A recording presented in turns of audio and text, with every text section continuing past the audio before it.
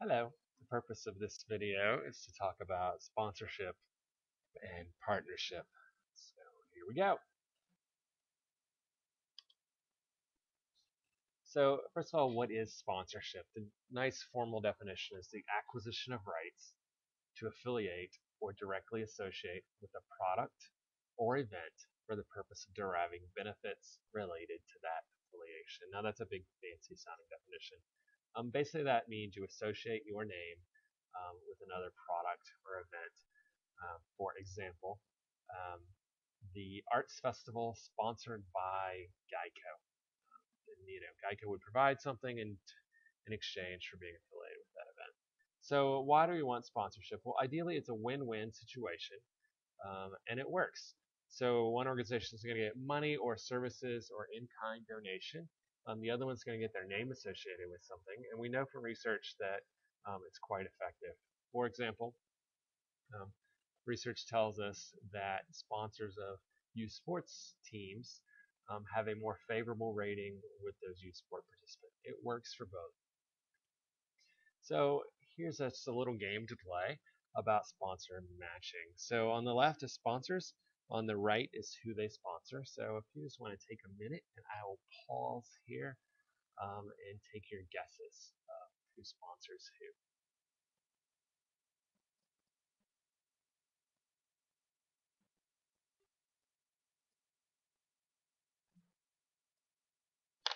Okay, so let's reveal the answers. So McDonald's is a sponsor of the Junior Jazz. So McDonald's is a good target audience for McDonald's. Junior Jazz, it's youth like McDonald's.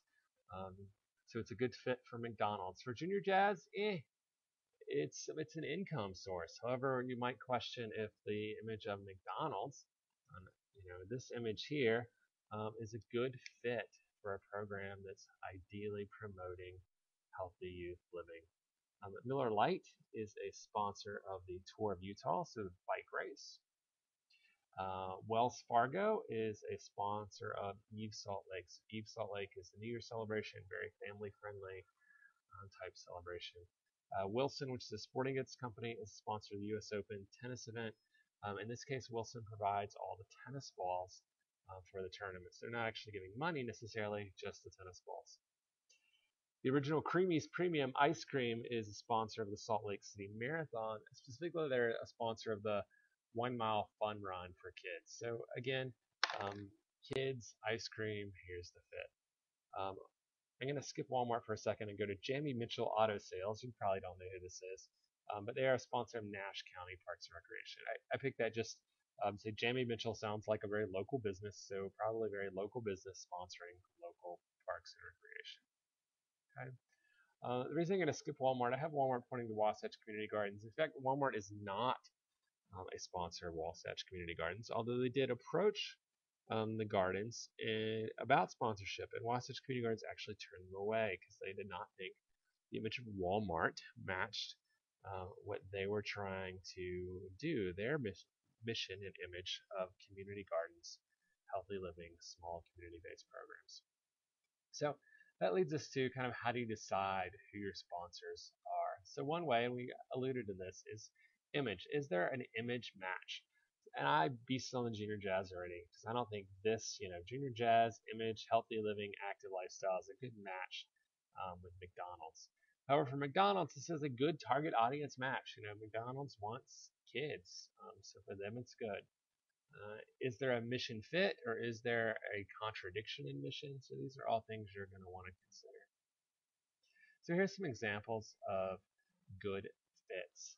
So Canon, the camera company here, as a sponsor of Little League Baseball, parents taking pictures. Also U.S. Open tennis, again, people taking pictures.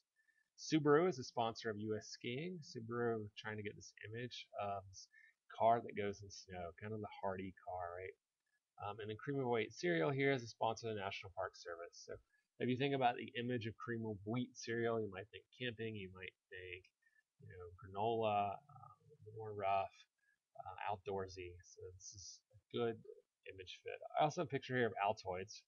Um, you can think for a second what Altoids might be a good sponsor of. In fact, they tend to sponsor a lot of arts organizations. Why? People popping their Altoids instead of chewing gum or unwrapping candy during the performance. So let's move on to partnerships and privatization. So when we talk about partnerships and privatization in this context, we're really talking about government agencies who then partner and privatize. Can you have a partnership that's not through a government agency? Absolutely. But in this case, we're talking about through a government agency. So why would we consider partnering and privatizing? One is this general attitude that government sucks. We see this kind of in the Tea Party movement. People think just government's bad. They think government has too much bureaucracy. It's inflexible. There's no incentive to improve, and it's wasteful. Having worked in government, I can confirm that some of this is true. I think the image is a little unfair, but there is a lot of bureaucracy, and that can make things inflexible and at times wasteful. Um, the alternative is this idea that private enterprise rules, that it's efficient, that it has specialized resources, it's a higher quality, and what we call the hedgehog principle, which is basically an organization that specializes in something and does that one thing exceptionally well is going to be better at doing it than an organization, aka the government, who does a ton of things. Having also worked in private enterprise, I can say that some of these things are true, but not always true. Um, so this kind of you know total all or nothing attitude is somewhere the reality exists in the middle. And in general, there's an overall shift in the attitude of government should be a facilitator of service, not just a direct provider. And I always just look for an excuse to use this slide, quite frankly. So why would we not um, have a partnership or privatization? Um, Bottom line, I think, is summed up here in our little cartoon. It's complicated. You have less control as a government provider over the program. You have potential for rising costs because you have less control. There's lack of public accountability because you have less control. And it still does require staff time from the government side to manage those relationships. There's also some accusation that it's unfair who gets those contracts, who gets the partnerships, and how is that determined. The big picture here, a question you always want to ask yourself is, does a partnership help you achieve your mission? And if it does, then go for it. If it doesn't, then think twice about it. So when we talk about privatization, we talk about a continuum from direct provider to privatization on the other end. So direct provider, and again, we're talking about government services, means that the government does everything. So if we're talking about a youth basketball program, for example, the government would hire the officials, book the gyms, do all the league scheduling, all that in-house. On the complete opposite end of the spectrum is privatization, and this would be the government saying, we don't believe youth basketball should be a government program. We're going to just let private providers provide it. We're getting out of that business. Um, we're out of it. Most things tend to exist somewhere on the continuum here, although there's certainly plenty of services and recreation that are direct provisions of the government. So I think the best way to describe things that go on in the mess of this continuum is to give some examples. So this is the Kettler Capitals Iceplex. It is in Arlington, Virginia. It is the ice rink and practice and office home of the NHL team, the Washington Capitals, just their practice facility. It was actually built rather creatively on top of a parking garage and a shopping center in Arlington, Virginia. You see the sketch here. The deal here is Arlington County, so the government built the facility. Okay, it cost them $30 million. They built the facility with the idea and always the agreement that the Capitals would lease the facility. They signed a 30-year lease, and the Capitals would run the facility. Now, Capitals are running programs, Learn to Skate, youth hockey, all those types of things. They're making revenue off this government-built facility. However, they're using that revenue to pay back the county the lease. The other part of this is they're providing a recreational service for the county. They're providing skate programs that were not previously there. So this is probably more on the private end of the spectrum, but certainly a provider government element. Another thing you can do is simply contract out your operations. So in Arlington County, which is where I worked for a while, we used to run our tennis programs as direct providers. We'd hire the instructors, buy the balls, do all the oversight, etc. At the time, we offered about 30 classes a week at an annual revenue of $60,000, annual expenses of around 65. You can do that math very simply. It was not the best situation, and our kids were bored. Now, one of the things with tennis, and this goes back to the accusation of government being inflexible, is there's a market rate for instructors. However, there are certain government regulations about what you can pay, and that was below market rate for instructors. So we had trouble getting in-house good instructors. Also, because we were one program that wasn't full time, we were relying on part-time staff. So what we did, we hired a company, First Serve Tennis Academy, to run. That's my dog. To run our tennis programs. This company was able to pay market rate for the instructors because we're hiring the company, not the instructors. So they're able to pay market rate for the instructors. Also, because they had contracts with many different government agencies in the areas, they were they were able to give instructors full-time work because they would work some in Arlington, some in Vienna, and elsewhere. So here's the results of that. They would provide the programming. The county provided registration and marketing for the classes and a staff person to kind of just assist.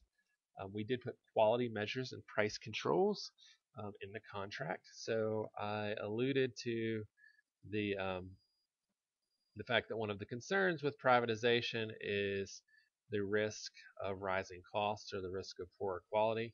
Well, this is how we addressed it. We put it in the contract that cost had to stay at a certain level and quality had to stay at a certain level as measured by evaluation. Otherwise, they would lose the contract.